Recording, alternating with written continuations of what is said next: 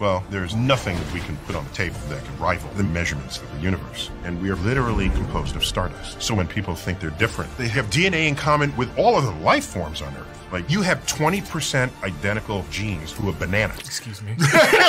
Okay, we all do, not just you. And that's not all. There are molecules that went in and out of your lungs that are in China being breathed by people there. And go further back, Jesus inhaled them. So how's that the oneness with others?